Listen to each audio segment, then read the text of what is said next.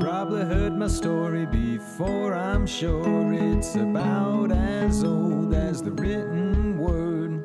Something about a giant and the way I slayed him, but the point got lost in translation. Sure, he might have had a sword, shield, spear and all, and he might have been 12 foot tall, but broken bond don't compare to some good ammunition, brains and a well-placed shot.